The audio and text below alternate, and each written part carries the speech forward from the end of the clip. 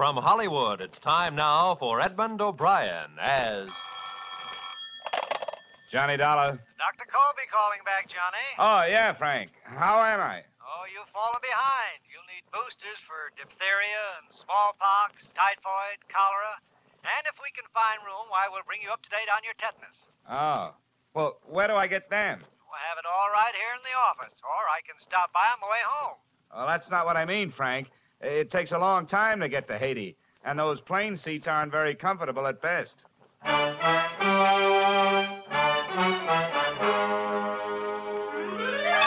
Edmund O'Brien, in another transcribed adventure of the man with the action-packed expense account, America's fabulous freelance insurance investigator... Yours truly, Johnny Dollar.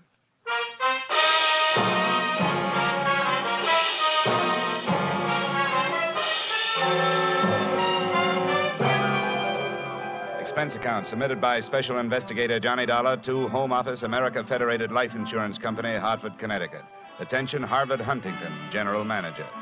The following is an accounting of expenditures during my assignment in Port-au-Prince, Haiti.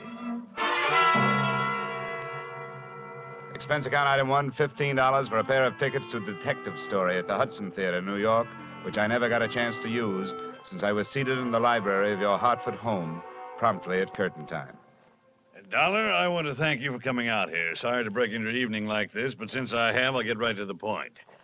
Perhaps you've heard of the Gordon family here in Hartford. Well, what I see of the society page is what I'm flipping back to the sports section, but I've noticed the name.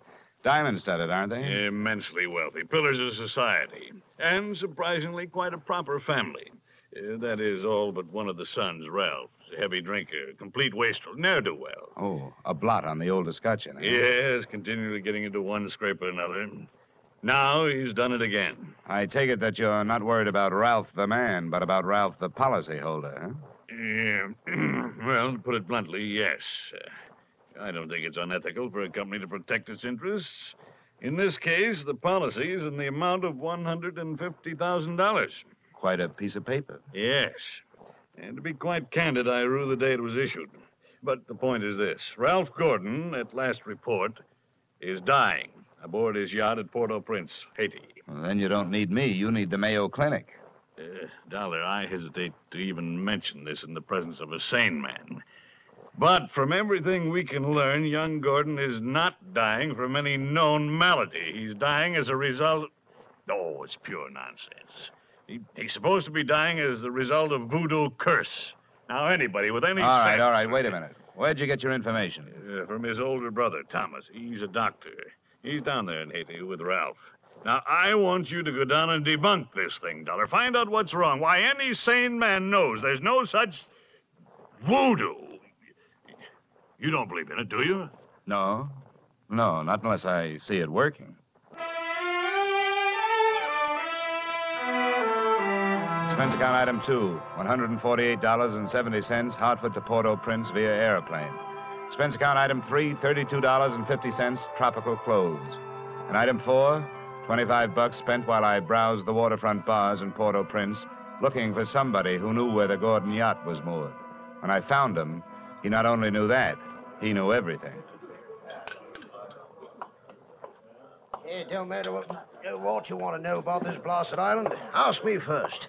My name is Cap Regan, and I've been here since before repeal. Give up my citizenship, I did, with the help of a couple of prohibition agents. And I figure on sailing out my final days right here. What do you want with the Gordon craft? I want to see the owner, Ralph Gordon. How do I get to it? I reckon you pay me to row you out to her. My dinghy's down to the foot of the pier, just a short hail from where we're at. Well, good. Come on, let's shove off. Just wait till I down my ration here. That'll put me in ship shape. What'd you say you wanted with that schooner? You figuring on buying her? Oh, thank you for the compliment. If I bought a boat today, it'd have to be a surplus life raft. I told you I want to talk to Gordon. A friendly visit or the other kind? Uh-huh.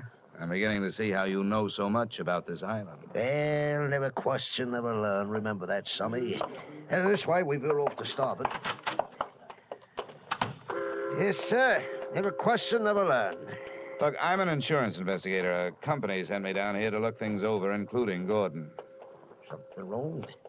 I don't know yet. What do you know about it? A jugful, sonny, a jugful. Stood into the harbor about 2 months back.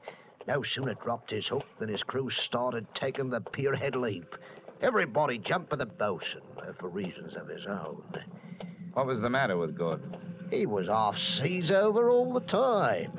And you navigate with sextant, a compass, and parallel ruler, sonny, not with a double shot and a water chaser.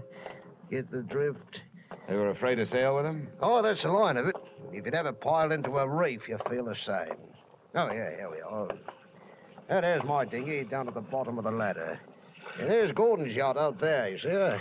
The tug is passing astern of her now. Yeah. Yeah, that's a lot of boat. Yep, she carries a suit of sail like a grain clipper. Oh, why don't you see her close up? She's dirty as a garbage scow.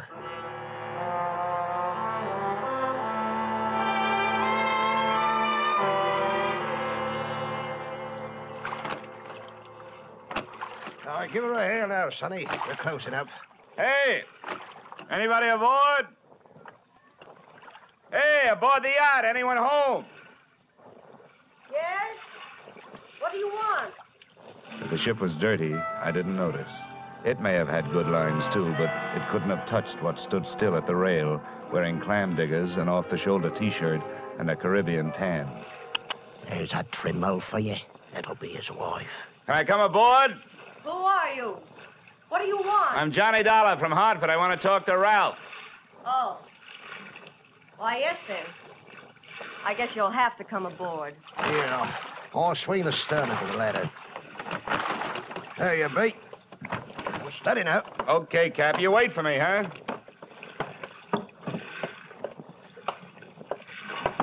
Well, how are things in Ralphie's old hometown? Cool, but not as cool as this reception. Don't let it throw you. What is this, a friendly drop-in business or just plain snooping?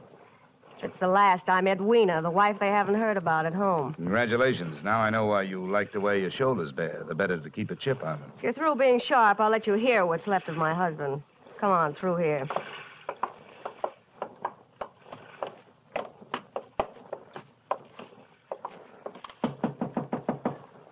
Hey, Ralph. You got a visitor from Hartford. Get away from this cabin, you gold-digging little chiseler. You take your visitor with you. Well, there you are, chum. He's got the door locked. It'll stay that way till he runs out of wine. You heard enough? Yes, enough to know how you acquired your charming attitude. Forget it. I walked into it with my eyes wide open. Let's get back out on deck. The light's better for throwing barbs at each other. Sure. Sounds like fun. Well, do I have to help you off the boat? Not until you help me by answering some questions. I'm an insurance investigator. I was sent down here by the company that holds a policy on your husband's life. What should I do? Faint? The story they got was that Ralph was dying from some kind of a voodoo curse. They don't believe it, neither do I. Why not? It might be true. Oh, some old guy, they call him Papa Luau, came out to the boat. He yelled some things at Ralph, and when Ralphie threw a bottle at him, he swore he'd put a curse on him. Hey, how did they hear about it back in Hartford? Ralph's brother, Dr. Thomas Gordon, told them. You know him? Yeah, we hate each other. I wonder why he'd tell them. Well, maybe because he thought somebody who'd be better off with Ralph dead was using Papa Luau's curse as a cover-up. How would you stand as his widow? Get off this boat. Get off. What's the trouble, Eddie? Oh, Em. Yeah, come here, will you? Who's the boarding party? Just get him off, Em. Sure, honey. Well, mate, do you walk in or dive? Save your strength for the last scene, Goliath. I was just leaving.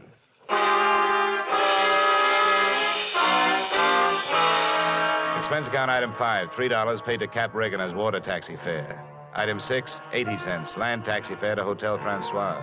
And up at the Hills hangout for not only the best in tourists, but also Brother Thomas Gordon, M.D.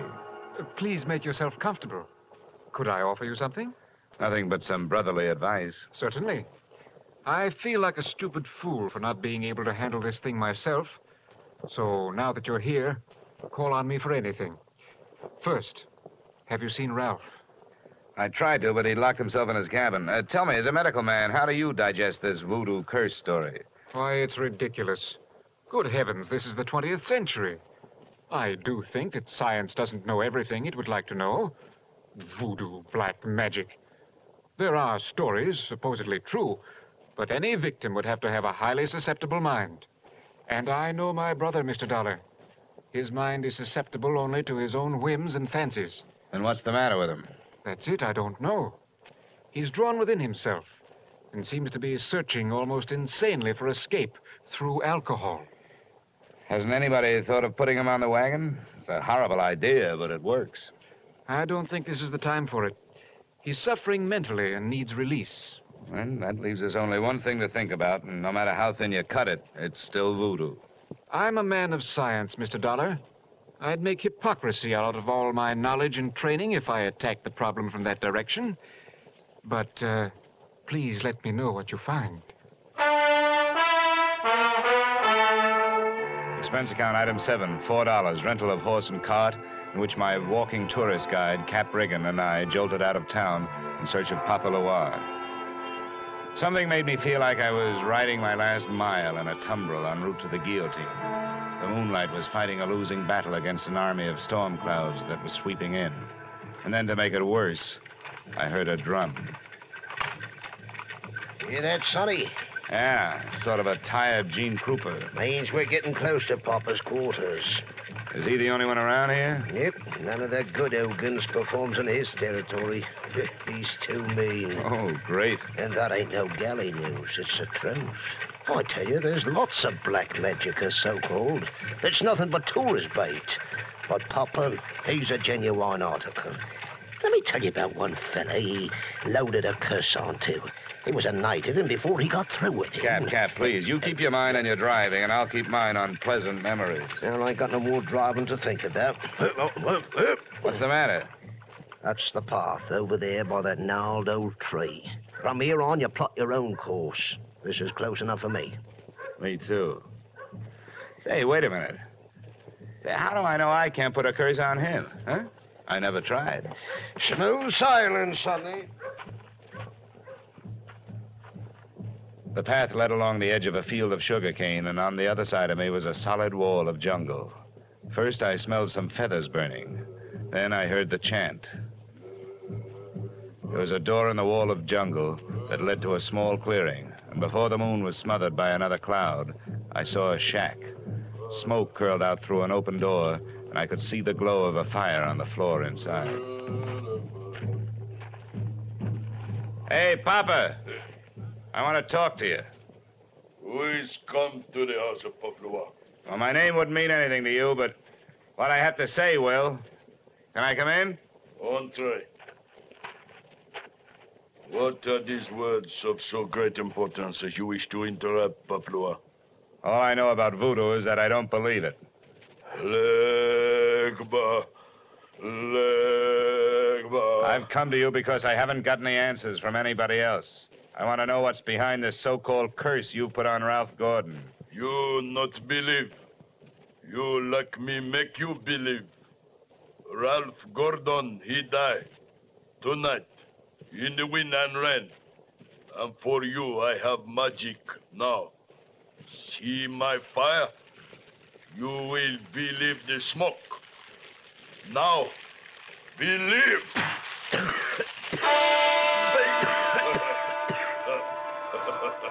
I couldn't see what he'd thrown onto the fire. He'd reached behind him for it.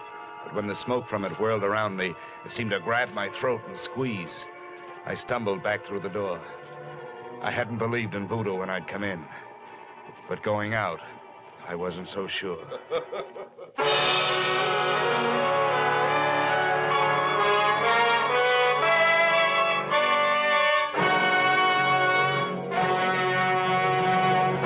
We will return to the second act of yours truly, Johnny Dollar, in just a moment. CBS invites you to hear one of the greatest ad-libbers in show business, Groucho Marx, this Wednesday night on most of these same CBS stations. Groucho's show, You Bet Your Life, finds the master throwing quips and questions at oddly assorted pairs of contestants. And it's one of the funniest, fastest, merriest shows on the air. Be listening when Groucho Marx comes along this Wednesday on CBS. And now, with our star, Edmund O'Brien, we return to the second act of Yours Truly, Johnny Dollar.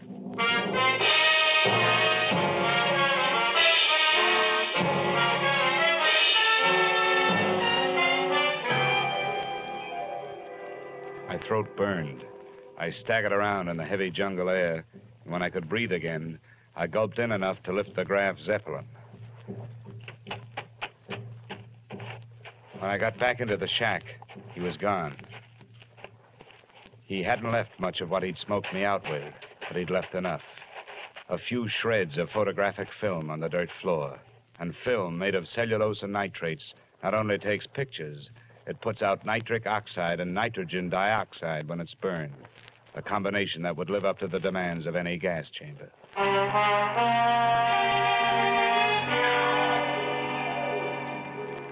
We headed back to the yacht, and this time I boarded without a hail.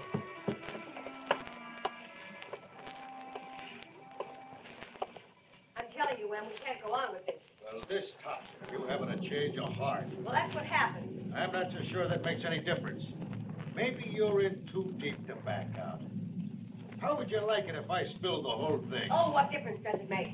It'd be better than landing in a Haitian prison with your motives showing. Think it over, Angel.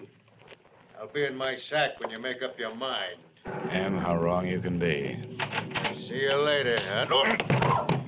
What are you doing on this ship? Get off. Oh, no. Not after that intriguing conversation I just heard. How much did you hear? If I added it to the gas assault Papa Luau threw at me, it'd be enough to nail you and Loverboy here for conspiracy to commit murder. I don't know what you're talking about. The point is, I know what you two were talking about. Listen to me. You've got to believe me. I don't have to, but try me anyway.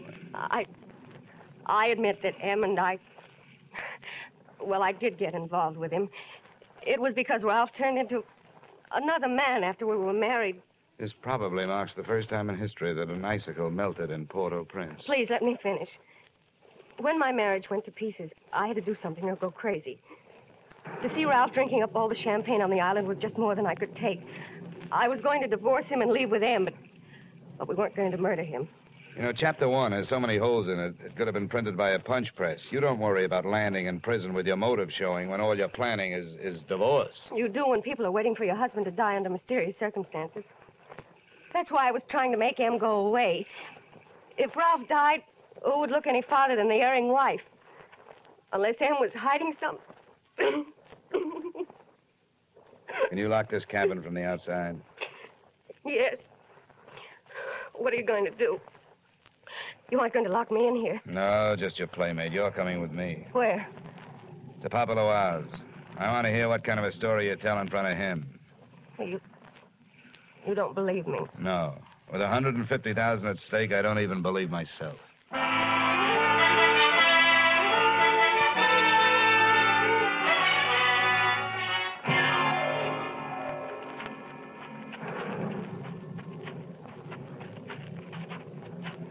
There's a shack. You go in first. May not be heroic, but it's the best way I can think of to catch his reaction when he sees you. Come on, go ahead. Go on in. Who is it come to Paplua's door? Who are you, woman? Well, Mr. Dollar, are you satisfied? Not quite.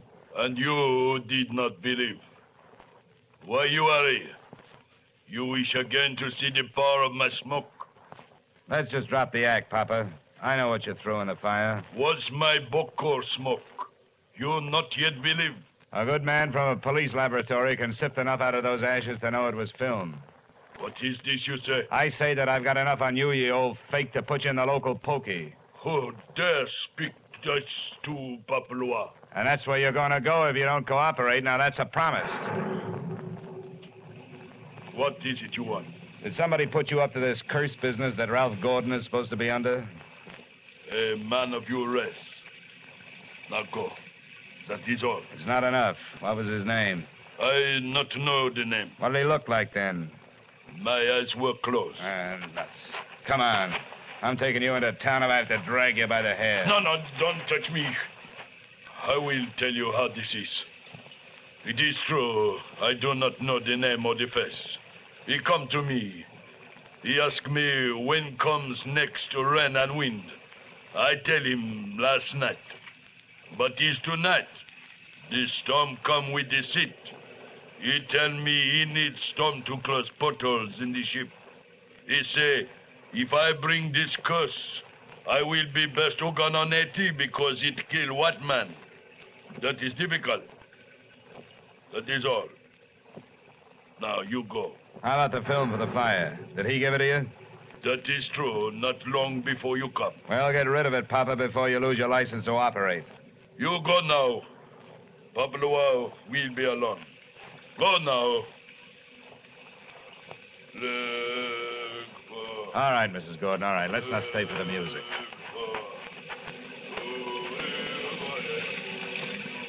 Could you make head or tail of what he said? What goes into your husband's cabin? Nothing but food and wine. Mostly wine. Who fixes his meals? I do. Our cook left us. Yeah? Where does the wine come from?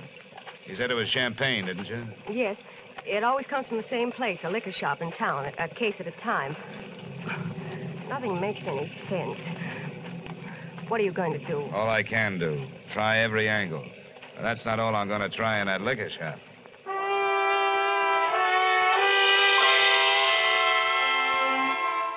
Expense account item 8, $4.50, 2 quarts of rum, the purchase of which helped loosen the tongue of the proprietor who had been supplying Ralph Gordon's champagne. And the words that poured out weren't exactly intoxicating, but they sent me staggering to the nearest phone.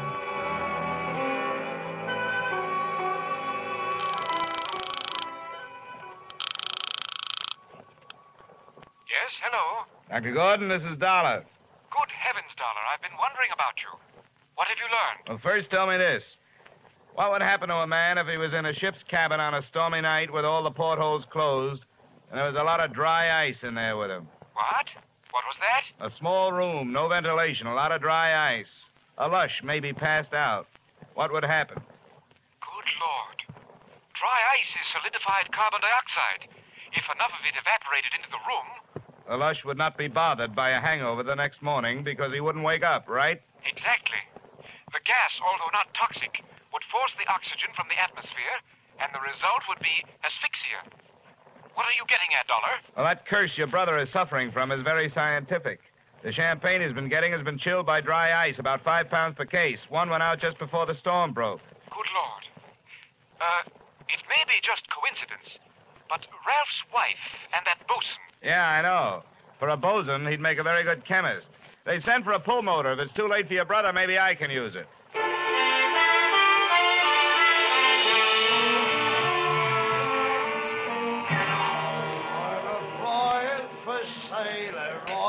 Hey, Cap, come on, will you? Ahoy, sonny. Set up around, George, for my shipmate and me. This is rum weather, sonny. Never mind around, Cap. You gotta row me out of that yacht again. What? In this weather?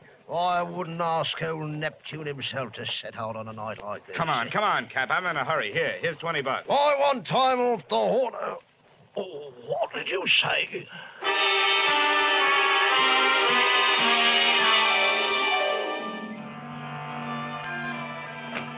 I didn't think it could rain any harder than it had been, but it did. Visibility was 0. But about 20 minutes out, Cap spotted her riding lights. There she lies, sonny. We were on target, but so was somebody else. A searchlight stabbed out at us. Hey, this sounds like Prohibition days. Who's giving us the broadside? I can't tell. I'll lay a pelican hook over his head if I get my hands on him. Oh, Cap! I got my left leg. Get down the bottom, Cap. I'm going over the side.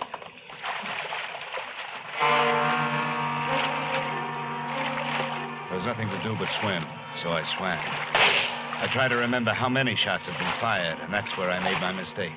There was a lull in the shooting, which I took to mean that the gun was empty, so I thrashed my way to the ladder. But when I got there, the first thing I saw after I'd shaken the water out of my eyes was the muzzle of a rifle. The face looking down the barrel at me belonged to Brother Thomas Gordon, M.D. Sorry, Dollar. Killing you wasn't in my plan. But now it'll have to be done. I was waiting for a bullet to come my way, but instead the doctor did. Are you all right, Dollar? I'll thank you later for spoiling his aim.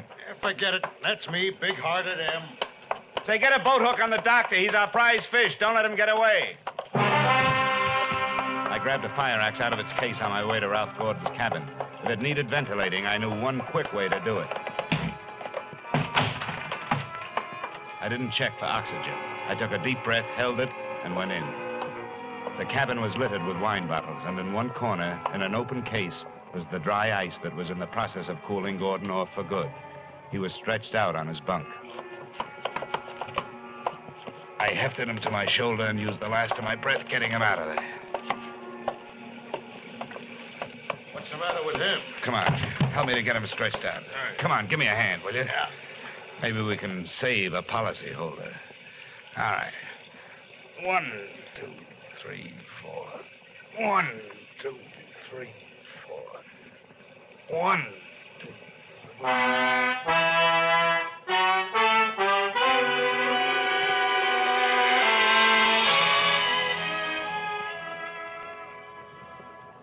Expense account item 9, $30. Cover charge at a hospital where I put the revived Gordon under the care of a doctor, not his brother. His brother happened to be resting in a jail cell at the time, waiting the formal charge of attempted murder. Motive, the family fortune. Item 10, same as item 9. Same hospital where they patched up Cap Reagan. Item 11, $40. An ounce of voodoo perfume for the lovely but sometimes chilly Edwina. Maybe if she tries that kind of magic on her husband, he'll spend less time with the bottle joy and more with her kind. And expense account item 12, $148.70. Return trip to Hartford. Expense account total, $424.70. Yours truly, Johnny Dollar.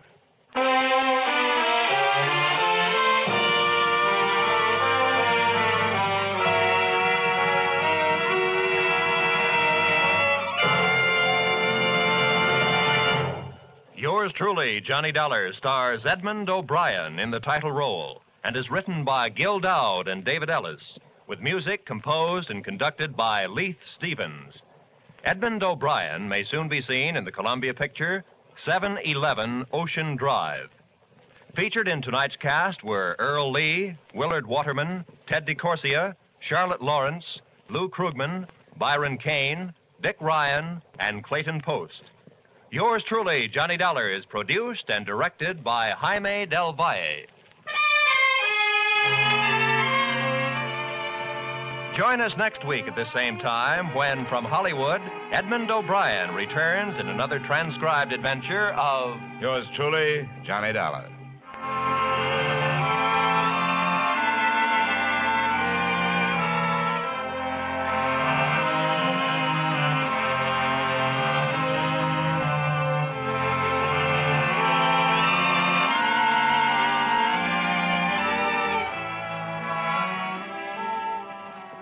There'll be a bright new show on CBS this Wednesday night. It's called The ABCs of Music, and the star is Robert Q. Lewis with Ralph Flanagan's orchestra. You'll find Robert Q. and Ralph Flanagan taking over while Bing Crosby is on vacation. So join them on most of these same CBS stations this Wednesday for The ABCs of Music.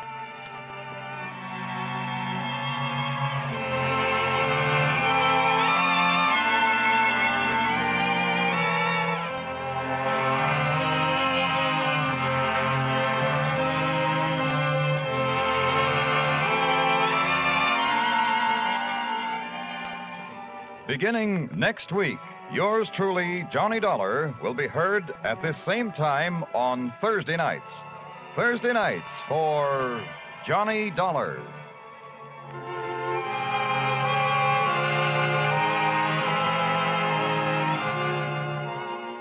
This is CBS, where you hear suspense every Thursday night, the Columbia Broadcasting System.